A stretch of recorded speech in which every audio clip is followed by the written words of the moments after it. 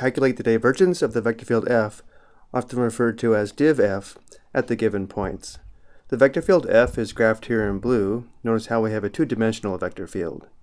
Div f is equal to the dot product of del and the vector field f, where del is a differential operator or the partial derivative operator. And if f is a two-dimensional vector field where p is the x component and q is the y component, this dot product is equal to the partial derivative of p with respect to x plus the partial derivative of q with respect to y. Which means for our vector field, div f is equal to the partial derivative of 3y cosine 5x with respect to x plus the partial derivative of 2x squared sine 2y with respect to y. Notice to differentiate 3y cosine 5x with respect to x, we need to apply the chain rule where the inner function 5x is equal to u.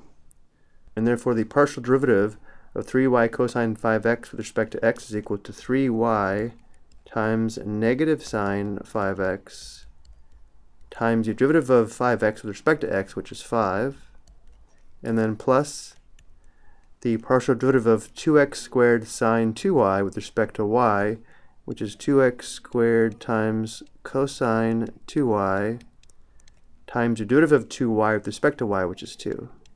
Simplifying, here we have negative 15y sine 5x, and then plus, here we have 4x squared cosine 2y. Now that we have div f, we can determine the value at the given points.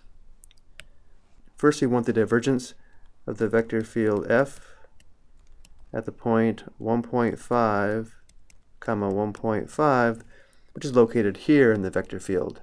Notice at this location we can see the flow is inward, which means the divergence is negative. And let's go ahead and verify this.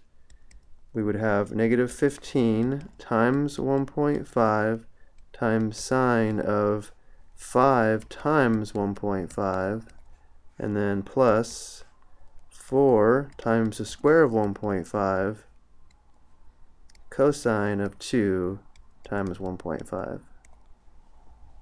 To save some time, I've already entered this into the calculator. Just make sure the calculator is in radian mode. The value is approximately negative 30.0149. Going back to the vector field, notice how at this location the flow is inward. For a quick review, remember, if the divergence is positive, the rate of change is outward, like a heated gas that is expanding. In our case, the divergence is negative, and therefore the rate of change is inward, like a cooled gas that is being compressed. If the divergence is 0, the change is not inward or outward, and the vector field is incompressible. Now let's find the divergence at negative 1.5, comma 0.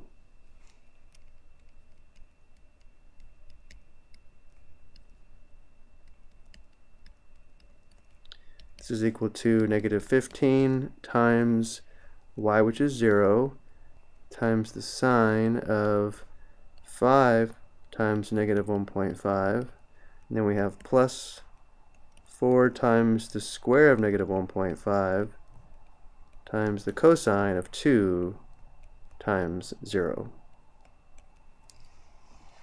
Notice here we have a factor of 0, and this would be cosine 0, which is equal to 1. This is equal to 4 times the square of negative 1.5, which is just equal to 9.